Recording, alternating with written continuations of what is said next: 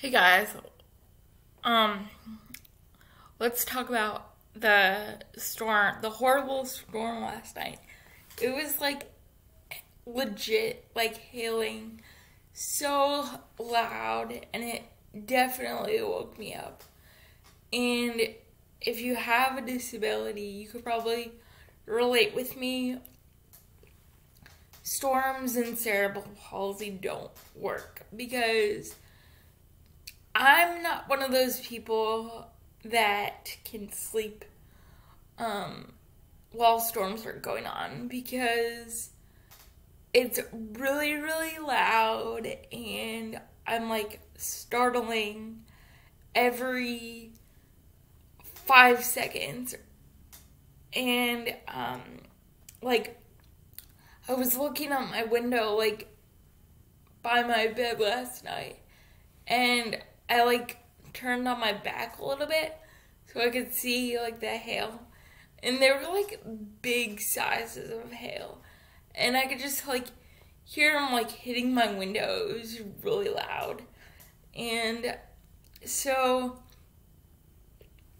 and I know I'm like 31, but like I am like, especially, I don't like to sleep by myself.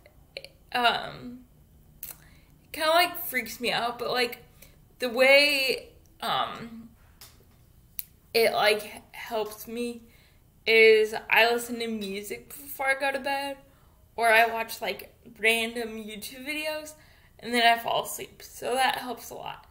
But like during a storm, I'm just like constantly awake because it's so loud. And yeah, and I'll be honest, like, if I'm, like, in Florida, like, on the beach or something, I love to watch, like, a storm go by, like, in my condo, like, through the window, watch the storm go on the beach or whatever. And it's, like, cool to watch it, like, from your condo, but, like, it's very, very annoying when it's like storming and you're trying to like sleep and your muscle tone kicks in and you're like having like spasms after spasms. It's no fun.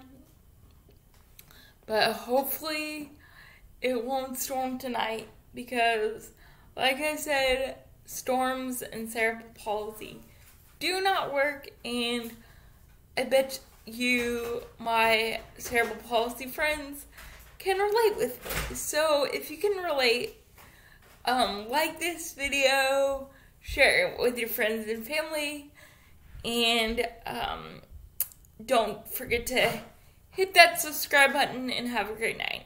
Thanks.